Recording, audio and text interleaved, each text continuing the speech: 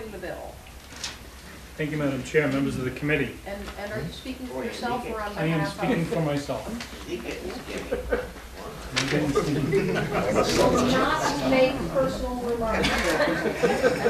I like that one. Nicely, though they may be. I like that. Thank you very much. I appreciate you taking me now. Madam Chair, I come before you as someone who spent 14 years here. 12 of my years between the House and the Senate, I was in some form of a leadership role.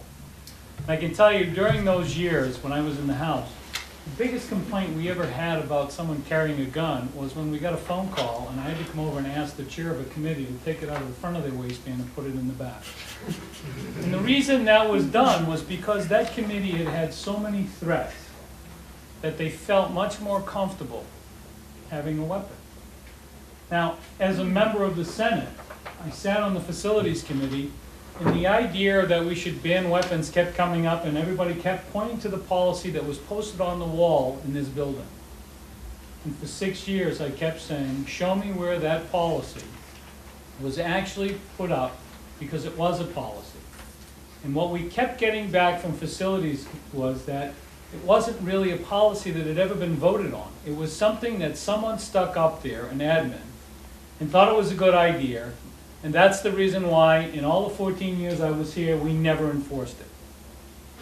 So, to say we're going back, or to say we just extended the existing policy, as I said, no one could ever find where the legislature or the Facilities Committee had ever actually authorized that piece of paper to go up onto the wall that banned weapons in the State House or in the LOB.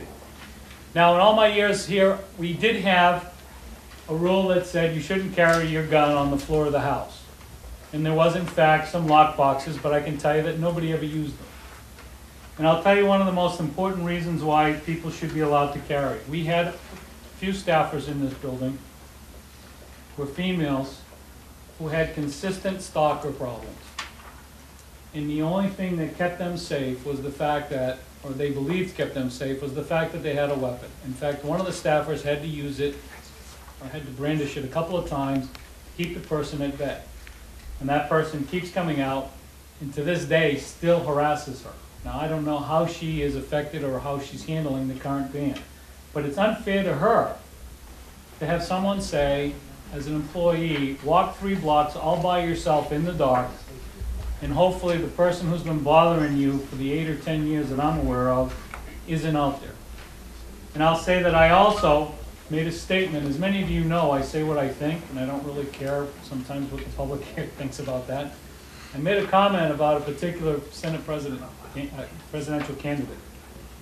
And people from all over the country decided that they were going to come up and teach me a lesson, and I had more threats upon my life than I had anything else for probably 3 weeks.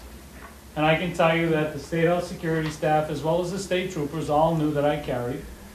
All encouraged me to carry because they read some of the emails. And I had no fear that anybody could take me or take advantage of the situation because I knew that I could protect myself. Had I been one of those people that were here now with all of those threats, it would have been fairly easy for the people who actually wanted to do me harm to actually come and do it.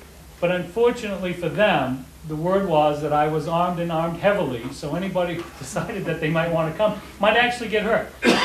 I don't want to say that they actually would have carried out their threats, but I do firmly believe that the fact that I carried, and openly carried, had an effect. And that's the effect I think you're taking away. I think you're taking away the people's ability to actually take care of themselves. What happens now when somebody decides, let's just start threatening the legislators to do what we want them to do? There was a group out of Virginia, when I was the Senate Majority Leader, who came up and said the Senate would either vote a certain way on an employment bill, or he would send some people up from Virginia to speak to me. I had no problem taking off my jacket, showing them that I had a sidearm, and said I had no problem with people coming to talk to me on any day. I don't care what state they're from. It's one of the things and one of the realities that happens here. Anybody who is going to be, I want to say anybody who's going to not care what other people think and say what they honestly believe, runs into the situation where other people are going to think that they can be harassed. So I asked the committee to approve this bill. Is it perfect? There's no piece of legislation that has ever come out of this State House that's absolutely perfect, but this does the job. This allows people, except for what John Hunter's done, this allows people to go back to carry their weapons, to feel safe, and to do so in a manner that's not outright. And I will say one thing, I was in the gallery when HJR 6 was heard, and I stood in the middle of all those people with guns, and some of them had really big knives. And when the vote came out, there was an awful lot of angry people, and not one person reached for a gun, and not one person reached for a knife because we were watching. A lot of them made threats, but the threat was that those who voted the wrong way weren't going to get reelected if they had anything to say about it. And that was it. If they hadn't had any weapons on their legs, you wouldn't have had any concern. And I say to you that you shouldn't have had any concern anyways, because most of them were upright citizens. I didn't meet anybody there that I was actually afraid of.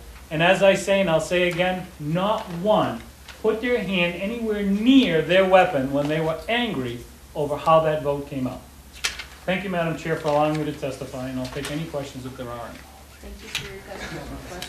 Representative Thank you, Chair. Would you believe that when I was a chairman, and I only had one time where I actually had somebody who was getting very agitated and very irritated, and in which someone in the committee had to call the security to come up, and it turned out that the guy was a trial lawyer. That's a deadly weapon. They should ban trial lawyers from having guns. Yeah. Thank you. Folks, I'm going to remind you all that we express our approval or disapproval silently.